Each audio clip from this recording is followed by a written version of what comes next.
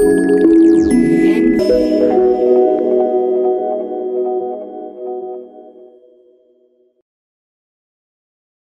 दोस्तों, welcome to MBA trainer. मैं हूं सौरभ ठाकुर और स्वागत आप सभी का हमारे आज के इस सेशन में। जैसे कि आप देख सकते हैं, हमारा आज का एजेंडा है वर्बल रीजनिंग। आप इस तरह के और बहुत सारे वीडियोस देख सकते हैं। आप चाहें तो हमारे YouTube channel MBA trainer Saurabh Thakur में जा सकते हैं और इस तरह के बहुत सारे वीडियो से बेनिफिट अवेल कर सकते हैं। जब वहाँ पे जाएंगे तो आपको quant, DILR, verbal, vocabulary development, इस तरह के बहुत सारे वीडियोस मिलेंगे जो इंडिया के अलग अलग MBA entrance exams, job related exams, GRE, GMAT सभी के लिए बहुत बेनिफिशियल है। फाइन, तो स्ट्रेट अवे स्टार्ट करते हैं आज का क्वेश्चन। वर्बल रीजनिंग बोल दीजिए या क्रिटिकल रीजनिंग बोल दीजिए या डिसीजन मेकिंग बोल दीजिए, कोई डिफरेंस नहीं है। Verbal reasoning and critical reasoning is much more a general word. On the contrary, decision making is more towards MBA या बिजनेस जजमेंट या डिसीजन मेकिंग, ये MBA वाले वर्ड ज़्यादा है। क्रिटिकल रीजनिंग आज के टाइम पे सिर्फ इंडिया के अलग अलग एमबीए एंट्रेंस एग्जाम्स आता है ऐसा नहीं है। ऑलमोस्ट आप बाहर भी देखेंगे तो GMAT में जो वर्बल का सेक्शन आता है उनका अच्छा खासा वेटेज क्रिटिकल रीजनिंग का होता है। उसमें वो लोग वर्बल में 3 चीज़ देते हैं, रीडिंग कॉम्प्रिहेंशन, वर्बल रीजनिंग मतलब क्रिटिकल रीजनिंग, एंड तीसरी चीज़ सेंटेंस करेक्शन। उसमें क्रिटिकल रीजनिंग का बहुत ज़बरदस्त इंपॉर्टेंस होता है। GRE में भी आप देख सकते हैं इंडिया के अलग अलग एमबीए एंट्रेंस एग्जाम्स में, और अब यही चीज़ें धीरे धीरे इन्फिल्ट्रेट कर रही हैं जॉब रिलेटेड एग्जाम्स में। तो वो सारे के सारे बच्चे जो एक जनरल एप्टीट्यूड का एग्जाम देना चाहते हैं, मेरी तरफ से वर्बल रीजनिंग या क्रिटिकल रीजनिंग को डबल स्टार लगाइएगा, बहुत बेहतरीन है। इसके पहले मैंने वर्बल रीजनिंग, क्रिटिकल रीजनिंग के बहुत सारे वीडियोस बनाए हुए हैं। आप चाहे तो पहले उनको भी देख सकते हैं, लिंक्स इस डिस्क्रिप्शन बॉक्स में होंगे तो आप वो भी देख लीजिएगा। चलिए स्टार्ट करते हैं। मेरी राइटिंग बहुत अच्छे नहीं है तो उसके लिए पहले से ही सॉरी आप लोगों को। ये क्वेश्चन 2017 में पूछा गया, मैंने क्वेश्चन आप लोगों के लिए यहाँ पे डिस्प्ले करवा दिया, तो उससे पढ़ने की जरूरत नहीं, आप चाहे तो उसे पढ़ सकते हैं डायरेक्टली। इस क्वेश्चन को समझने के लिए पहले वीडियो को पॉज कीजिएगा, बनाइएगा और फिर मेरा एक्सप्लेनेशन सुनिएगा, ठीक है भाई। चलिए, मैं उम्मीद करता हूं कि आप सारे बच्चे सिंसियर एस्पायरेंट हैं, आप लोगों ने ऐसा किया होगा और अब इसका डिस्कशन सुनिएगा। A map shows elevation of Darjeeling. Okay, ये है एक पहला शहर गैंगटॉक, ओके, कालिम्पोंग, पेलिंग एंड सिलीगुड़ी। कुल मिला के ABCDE 5 अलग अलग शहरों का नाम दिया गया। हमारे लिए इंपॉर्टेंट नहीं है, फैक्चुअल ट्रुथफुलनेस इंपॉर्टेंट नहीं होता है LR में। LR बोल दो, वर्बल रीजनिंग बोल दो, लॉजिकल ट्रुथफुलनेस इंपॉर्टेंट होता है। दार्जिलिंग, गैंगटॉक, कालिम्पोंग, पेलिंग एंड सिलीगुड़ी की जगह अगर ABCDE भी लिखा होता है, हमारे देश के 4-5 कोई और शहर भी होते तो भी चल गया होता। आप बोल देते कि दिल्ली, मुंबई, गया, इसके अलावा आपका कोई सा भी कैलकाटा ले लीजिए, इसके अलावा बेंगलुरु ले लीजिए तो भी चल जाता, कोई दिक्कत की बात नहीं। एक ABCDE एब्सोल्युटली फाइन, ठीक है, तो उसमें ज़्यादा इन्वॉल्व मत होइएगा। Kalimpong is at a lower elevation then Gangtok.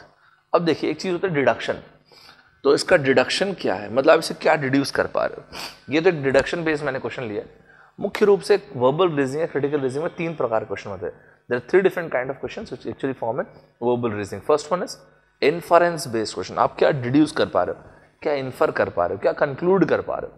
दूसरा, which is the following if true strengthens the above argument. ऊपर दिए गए आर्गुमेंट को स्ट्रेंथन कौन सा स्टेटमेंट करता है, बॉल्स्टर कौन सा स्टेटमेंट करता है, अंडरपिन कौन सा स्टेटमेंट करता है, वीकेंस द अबव आर्गुमेंट, ऊपर दिए गए आर्गुमेंट को वीकेन कौन सा स्टेटमेंट करता है, अंडरमाइन कौन सा स्टेटमेंट करता है। ये सारे बहुत अच्छे वर्ड्स हैं। अगर मतलब अच्छे से अगर आप वाकई प्रिपरेशन करते हैं, वर्ड्स को लिख के रखिएगा, मैं फ्यूचर में आपसे बात करूंगा, ठीक है। तो पहले वाले का डिडक्शन हो, Kalimpong is at a lower elevation then Gangtok. ये रहा गैंगटॉक और ये रहा कालिम्पोंग, ठीक है भाई। चलिए, पेलिंग is at a lower elevation then Gangtok. Okay, पेलिंग is at a lower elevation then Gangtok. ये रहा गैंगटॉक और ये रहा पेलिंग। सर आपने इसको अलग से क्यों बनाया, क्योंकि ये कालिम्पोंग एंड पेलिंग का मुझे कुछ पता नहीं था इसमें, इसलिए, वरना मैं एक साथ बनाया था। पेलिंग is at a higher elevation, okay, is at a higher elevation then Siliguri. पेलिंग एक हायर लोकेशन पे, हायर एलिवेशन पे देन सिलीगुड़ी, तो मैं ये तो बना ही सकता हूँ, अग्री करते हैं। चलिए, Darjeeling is at a higher elevation then Gangtok, superb, तो मैं इसके आगे फिर दार्जिलिंग तो बना ही सकता हूँ, तो ये मैंने दार्जिलिंग भी बना दिया। तो बहुत बढ़िया हमारे यहाँ पे इन्फ्रेंस हुआ है, एकदम क्रिस्प निकाला हम लोगों ने स्टेटमेंट्स। ये 2 स्टेटमेंट्स हैं, तो ये हो गया सबसे आगे दार्जिलिंग, इसके बाद हो गया गैंगटॉक, और इसके बाद का सीक्वेंस हमको नहीं पता है। सर मतलब देखिए जी, बात ये है, इससे आप जो डिड्यूस कर पा रहे हो ना, कुछ ऐसा है कि सबसे पहले नंबर पे दार्जिलिंग है, फिर है गैंगटॉक। अब इसके बाद ये मत सोचिएगा कि एग्जैक्टली क्या आएगा। सर मतलब मैं समझा नहीं, देखिए इसके बाद हो सकता है, देखते जाइएगा ना, मैं ऑप्शंस आपको दिखाता हूँ। ये रहा पेलिंग, ये रहा सिलीगुड़ी, पेलिंग और ये रहा सिलीगुड़ी। अब आइए कालिम्पोंग पे। अब देखिए हो सकता है कि कालिम्पोंग आ जाए गैंगटॉक के ठीक बाद, या हो सकता है ये आ जाए पेलिंग के ठीक बाद या सिलीगुड़ी के ठीक बाद, और जरूरी नहीं है कि ऐसे ही आए, हो सकता है कि इसके बराबर हो जाए। खैर ये तो नहीं हो सकता क्योंकि गैंगटॉक से तो छोटा ही है, तो हो सकता है गैंगटॉक से पीछे आए लेकिन पेलिंग से आगे आ जाए, या हो सकता है कि पेलिंग से छोटा हो जाए या पेलिंग के बराबर हो जाए एलिवेशन में, क्योंकि ऐसा कहीं लिखा नहीं है कि इक्वल एलिवेशंस नहीं है। तो आप इसको कॉम्प्रिहेंड ऐसा नहीं कर पाएंगे, दो अलग अलग जगहों के एलिवेशन इक्वल नहीं है, we can not comprehend like this. Siliguri से पीछे भी आ सकता है, सिलीगुड़ी तो बहुत सारी पॉसिबिलिटीज हैं यार, छोड़ो जाने दो, विल सी। यहां पे आता है विच द फॉलोइंग स्टेटमेंट्स, ये जानबूझ के प्लूरल लिखा गया, मल्टीपल स्टेटमेंट्स के बारे में बात होगी, can be inferred, okay fine, it's an inference based question. मैंने आपको इस बात को बोला भी था और मैंने आपको ये भी कहा था कि इन्फरेंस बेस्ड क्वेश्चन, इन्फरेंस बोल दीजिए, इन्फरेंस वर्ड को और क्या बोलते हैं, डिडक्शन, उसे आप डिडक्शन बोल दीजिए।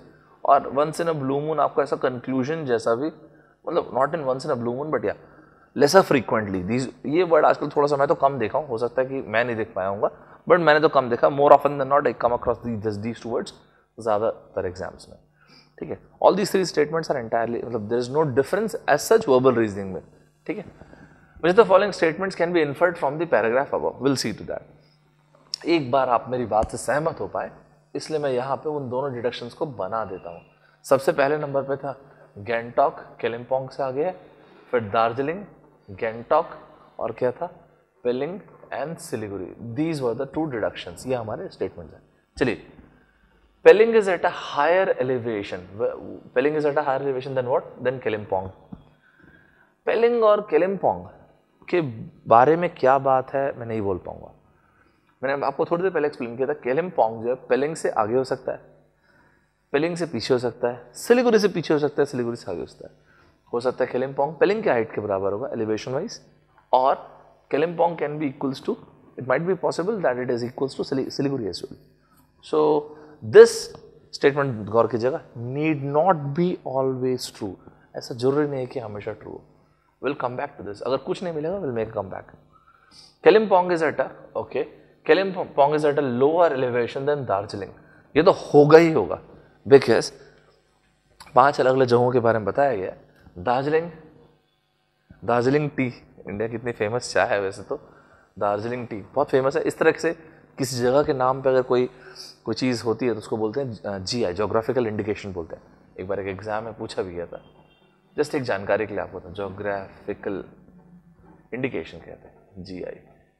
एक बार यूपीएससी के एग्जाम में पूछा भी गया था। अब देखिएगा विकीपीडिया पे एक बहुत अच्छा आर्टिकल लिखा है, कहीं मैं करंट अफेयर्स की क्लास में आपसे बात करूंगा तो जरूर बात करूंगा जोग्राफिकल इंडिकेशन, ठीक है। खैर, Kalimpong is at a lower elevation then Darjeeling, this is Darjeeling, Darjeeling is at the highest point out of these 5 points, right. तो दार्जिलिंग तो हाईएस्ट पॉइंट पे है, इसके बाद आता है गैंगटॉक, इसके बाद हमको पता नहीं है। तो Kalimpong is eight 100% true man, because Kalimpong Gangtok के पीछे तो दार्जिलिंग के पीछे तो रहेगा ही रहेगा, absolutely true without any single piece of doubt. Kalimpong is at a lower elevation than Siliguri. No, we cannot deduce this.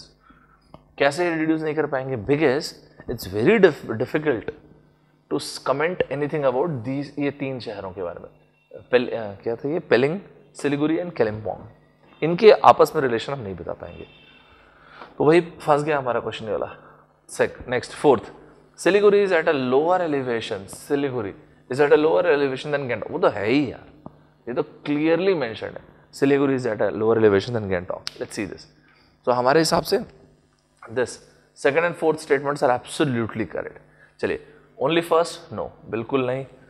Next देखते हैं, only second and third बिल्कुल नहीं, only third and fourth ये भी नहीं, तो क्या second and fourth absolutely correct answer, right? तो उम्मीद करता हूँ कि आपको समझ में आया होगा वर्बल रीजनिंग का ये क्वेश्चन। मेरे हिसाब से तो काफ़ी अच्छा क्वेश्चन था। आप देख सकते हैं ये एक्चुअल एग्जाम में पूछा क्वेश्चन है, it was asked in the year 2017, right. तो ये था वर्बल रीजनिंग, काफ़ी इंपॉर्टेंट था वर्बल रीजनिंग, ध्यान रखिएगा। वर्बल रीजनिंग बोल दीजिए, क्रिटिकल रीजनिंग बोल दीजिए, आप जो चाहे बोल सकते हैं इसे। एक अब बात आ रही है स्टूडेंट धर्म की, तो ये रहा क्वेश्चन जो आपके सामने डिस्प्ले हो रहा होगा, कि ये है हमारा स्टूडेंट धर्म। तो स्टूडेंट धर्म मतलब जो बच्चे पहली बार मुझे देख रहे होंगे, ऑलमोस्ट हर एक वीडियो में, शुरू में हो सकता है शायद मैंने नहीं दिया असाइनमेंट, बट अब मैं कोशिश करता हूँ कि आपको असाइनमेंट ज़रूर दूँ। कमेंट बॉक्स में इस क्वेश्चन को सॉल्व कीजिएगा और कमेंट बॉक्स में मुझे बताइएगा इसका आंसर क्या है। अब में से बहुत सारे बच्चे आंसर पोस्ट करते हैं, वो अच्छी बात है। वर्बल रीजनिंग में या वर्बल में कोशिश करें, try to have a reason why you are picking a particular answer. अब जरूर पिक करें आंसर को और मुझे कमेंट बॉक्स में बताएं कि इसका रीजन क्या है। कुछ बच्चों ने एक्सप्लेनेशन दिया which was a good explanation. जिनका आंसर करेक्ट होगा वो जो थम्स अप होता है लाइक करने वाला, वो मैं लाइक कर देता हूँ, और अगर मैंने छोड़ दिया मतलब पॉसिबिलिटी की इनकरेक्ट हो, अगर मैंने देखा है तो, राइट। तो ये था हमारा आज का डिस्कशन सेशन, यहाँ पे फिनिश होता है। हम नेक्स्ट टाइम फिर से मिलते हैं। एक छोटा सा आपको इन्फॉर्मेशन देता हूँ कि हमारे यहाँ पे भिलाई सेंटर में कैट IM की और इसके अलावा जॉब एंड ट्रेड एग्जाम, चाहे वो बैंक का हो, चाहे SSC का हो, चाहे एस मतलब ऑल कॉम्पिटेटिव एग्जाम्स जो भी एप्टीट्यूड आते हैं, दोनों के एक एक बैचेस स्टार्ट हो चुके हैं। चाहे वो क्लासरूम प्रोग्राम है, चाहे लाइव ऑनलाइन क्लास हो। सेकंड बैचेस के स्टार्ट होने वाले हैं 17 फरवरी एंड 24 फरवरी को। तो आप चाहें तो डिटेल इन्फॉर्मेशन के आप बात कर सकते हैं। क्लासरूम प्रोग्राम के लिए भी बात कर सकते हो। लाइव ऑनलाइन क्लासेस आप इंडिया में कहीं पर भी हो, आपको चाहिए एक इंटरनेट कनेक्शन, डेस्कटॉप, लैपटॉप या mobile phone, and you can join the class, right. तो आप यहाँ पे नंबर दिया हुआ है, ऑफिस का नंबर है मेरे के, आप डिटेल में चाहें तो बात कर सकते हैं। तो मैं सौरभ ठाकुर आप लोगों से विदा लेता हूँ। नेक्स्ट टाइम फिर से मिलते हैं। Bye by everybody, take care.